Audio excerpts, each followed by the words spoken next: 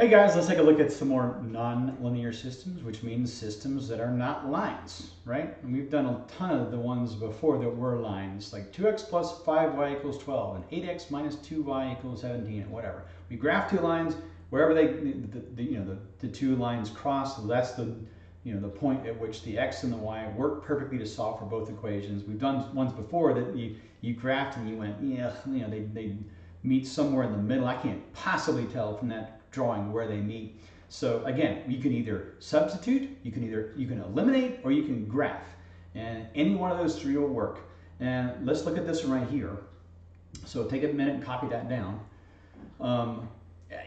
We can mess with this at first. Let's mess with this for a second here and go, okay, I'm gonna take this top equation. That's negative y, I'm moving this over, negative 6x plus 5.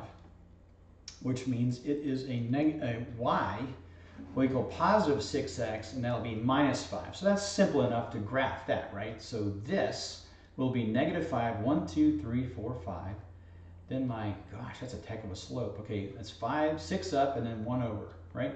1, 2, 3, 4, 5, 6 up and 1 over, and then this is steep line. Look at that slope is 6. So that's a bigger the slope, the steeper it is. Okay, there you go. Okay, now this one, you've probably never graphed that in your entire life. What the heck do you do? But don't forget, anytime you see any kind of equation of any kind, then you go, I don't know what it looks like. I have no idea. We'll just start plopping points in there. Do whatever you want, okay? And you can just randomly, you can probably deal with this pretty well. You could go, how about 2 times 2 is 4? Hey, there's a point. 2 and then 2, that's 1. Okay. Oh, how about with this? If x is 1, then y is 4. X is 1, and 1, 2, 3. Hey, there's 1. Okay. And then, oh, look, if x is 4, then y is 1. So 1, 2, 3, 4, and, and then 1. And you can probably see what's going to happen here. If you did, let's say, 8. If x is 8, that'd be a half, right? So 8 all the way over, and then right there. And then, of course, you could tell that it's going to happen over here as well. So you can see what's going to happen. It's going to look like this. And what's also weird is don't forget negative numbers, right? What if you had negative 2 here? Then you'd have negative 2 there, right? So negative 2 and then negative 2, and then you can see what's going to happen here. So this is going to be looking like this. That's a terrible drawing. Anyway, it's going to kind of curve. But the thing is, you notice it never is going to hit 0, because you can't possibly stick something in there like 0 for x, then y equals 0 times what gives you 4. It doesn't exist. So it's never going to touch there. But you can see right here is a point where they intersect. And also right here is a point that they intersect. So there are your two answers. What are they? Good luck. I'm going to look with a magnifying glass and find out exactly where that hits that right there. You might as well try to look at a record with no label and try to guess what song it is or whatever. It's insane. So anyhow. So we cannot graph this and figure out, unless you're some kind of a magical genius, what the solution is. You also look at this, and you can't just, you can't do elimination, right? Going up and down, oh, I'm going to eliminate one because this is an x, y. That's not the same one as either of these. So obviously, we're going to have to substitute. So, you can handle this however you want. You're just going to have to get x by itself. You can do either way you want to do this. Let's just say we take this one down here and we go, okay, x is equal to, well, if xy is equal to 4, then x by itself is equal to 4 over y. Now, if you want to, you can put this up here, like that, and go, as x is the same thing as 4 over y. Well, let's try and see what happens, okay? X is equal to 4 divided by y. Well, let's put it there. 6 times 4 over y minus y equals 5. Okay? Well, let's figure it out here. 6 times 4 is 24. That's going to be over y minus y equals 5. Okay? Well, we're trying to solve for y here. Well, we've got an equation here with a y in the denominator, so we're going to have to multiply the entire thing by y, right? Yeesh. Okay, as if this is over 1 and as if this is over 1. Okay, so the first part we got y's cancel, so we have 24. The second part we have y squared, and the third part we have 5y. Okay, that's a mess, isn't it? Okay. Well, let's do this. Let's try to, you recognize that this is a quadratic equation, I'm sure. Okay. So let's take a look. Let's make this negative y squared. We'll leave it for a second here. We'll move the 5y over, becomes negative 5y. We'll keep the 24 the way it is, and we'll go equals 0. And if you want to, don't forget, you can divide everything by -1, to make this lead coefficient here just a normal one. So we got y squared here plus 5y minus 24 equals 0. I'll stop right there. Okay, we've done nothing weird except for, okay, we can't eliminate, we can't graph, we're going to have to substitute. I did a substitution down there, plopped it in that top equation, ended up with some horrific looking thing with this, but we went, okay, well, to clear that out, that gives us a quadratic equation. We're used to this stuff, right? You're used to this stuff by now. Okay, so that's not too bad. Now look at this. Look, this actually works out. And don't forget, you can always use the quadratic formula, like -b plus or minus blah, blah. But if you look at this for a second, you go, wait a minute. I got two numbers that multiply to give me -24, and they add to give me 5. I got it. And it's going to be y plus 8, and that'll be y minus 3. That equals 0. So I have the answer is -8 and 3. Those are my two y's. And there we go. Okay. All right. Now I'm just going to erase this because I've got no room here so far, so, or at least at this point. Okay. All right. If there's anybody in the audience who's really OCD, I'll just leave a couple of these little things out here for you to think about the entire time. Oh, I think I missed a few. Oh, okay. Well, that's good enough, I think, right? Yeah, that's pretty good. Okay, anyway. I'm just kidding. I'll get rid of them. Okay, here we go. Look at all that.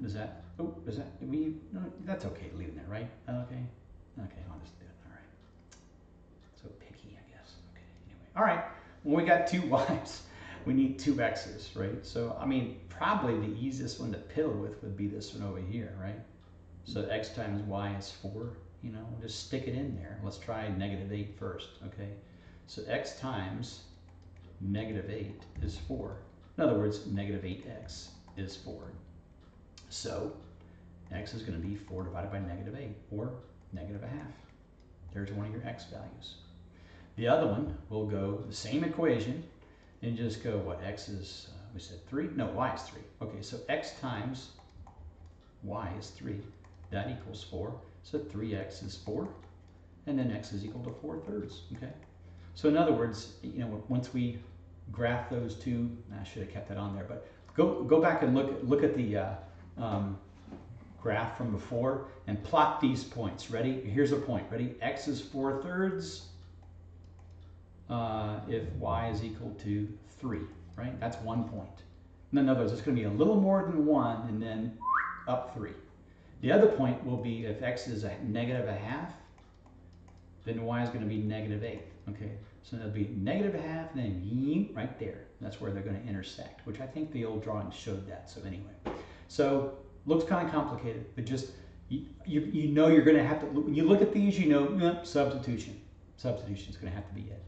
Every off chance you might get one that like graphs perfectly, but that's a long shot. Don't waste your time graphing. Just absolutely substitute. Okay, let's try another one.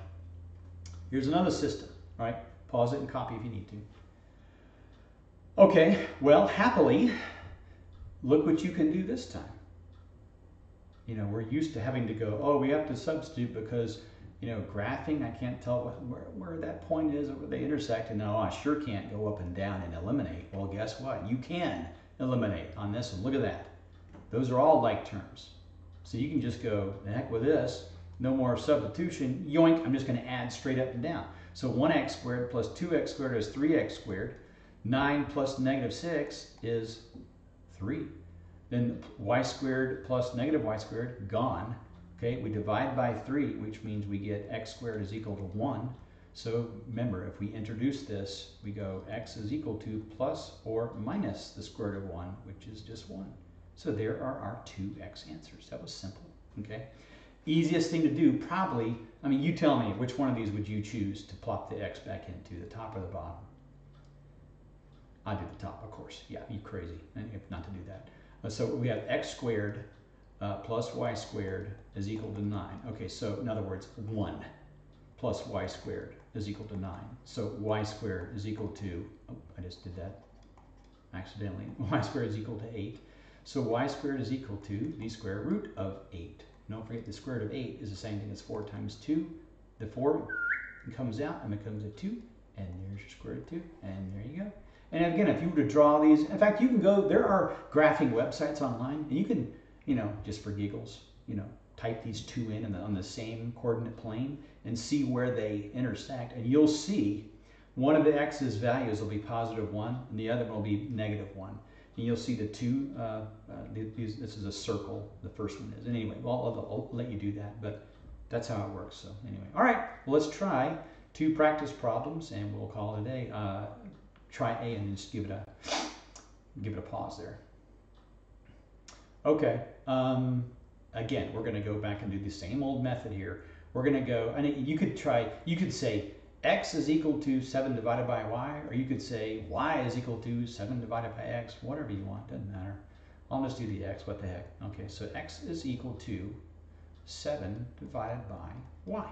Okay, and I will take this one, and I'm just going to bring it right here. So 3 times x, I'm not going to write x, I'll write 7 over y. Minus y equals 4. Okay, so I got 21 over y, right? Minus 3y equals 4. There you go. Okay, well, we've got a y, that rotten y in the denominator, so we're going to have to multiply the entire thing by y over here. So here we go. That's going to be 21. This is going to be minus 3y squared. This is going to be 4y. Okay. All right. Well, let's just make this into the normal form of a quadratic equation. Let's go negative 3y first. Let's see here. We'll move the negative over the 4 over here. There you go. And then the 21 stays the same, and that's going to equal 0. And make sure I got that right. That's going to be 21 minus 3y squared equals 4y. Okay, so negative 3y squared minus 4y plus 21. Okay, and again, you can change the value of, in other words, you're dividing everything by negative 1 on this side and by that side. 0 divided by negative 1 doesn't matter. So let's go ahead and just make this into something a little more simple here. 3y squared plus 4y minus 21 equals 0. Okay, this is where we go, okay,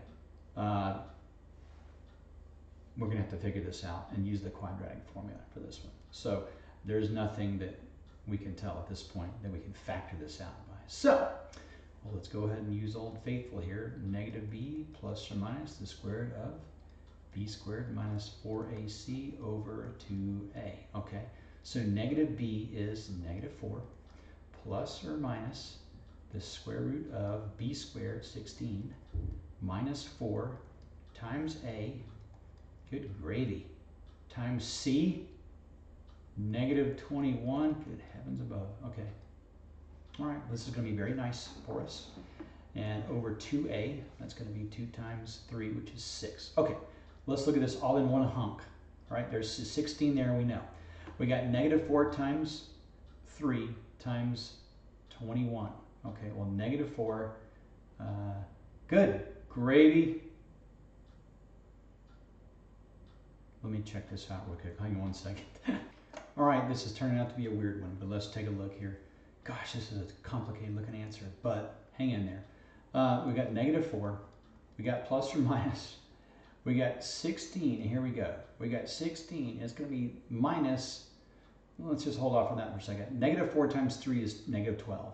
Negative 12 times negative 21 is positive 252. So good heavens above, we got 16 plus 252, that's going to be 268. I doubt if any of us know this off the top of our head, but if you factor this thing out, it's going to be negative 4 plus or minus 4 times 67, which you would get if you used a factor tree. This seems like a really complicated one to put you guys. Anyhow, that's a times, not a dot there. This is still over 6. This comes out, the square root of 4 is 2. So we have negative 4 plus or minus 2 square root of 67 over 6. And since this, this, and this are all divisible by 2, you're going to say negative 2 plus or minus the square root of 67 over 3. Golly, what a horrific answer. Anyhow, okay. All right. Then we're going to have to figure out what y is. All right. The way we figure out what y is to substitute this in where x is, which is a complete nightmare. Okay. And we'll hang on to this one and just go to the actual example in your book. This will be a lot less complicated, I think. Let's go to B. And this is an easier one because we can just go ahead and add down and use elimination. And go ahead and pause it and try B.